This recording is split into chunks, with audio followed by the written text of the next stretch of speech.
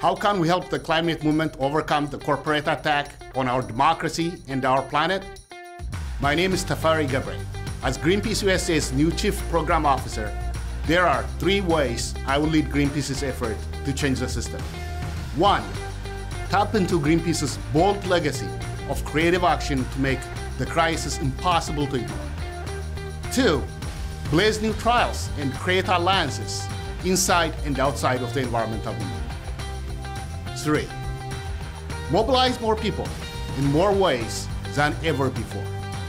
Greenpeace is evolving. This is a movement of awakening. This is a movement of change. Get ready.